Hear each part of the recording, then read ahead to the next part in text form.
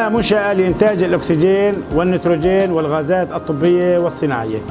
عندما كانت داعش متواجدة في هذه المنطقة كانت المنطقة مفتقرة إلى هذه المادة، يعني مادة الأكسجين غير متوفرة في هذه المنطقة، وكانت اسطوانات الأكسجين تأتي إلى هذه المنطقة عن طريق التهريب من المناطق الثانية، ووصل سعر اسطوانة الأكسجين إلى 30,000 ليرة سورية في هذه المنطقة.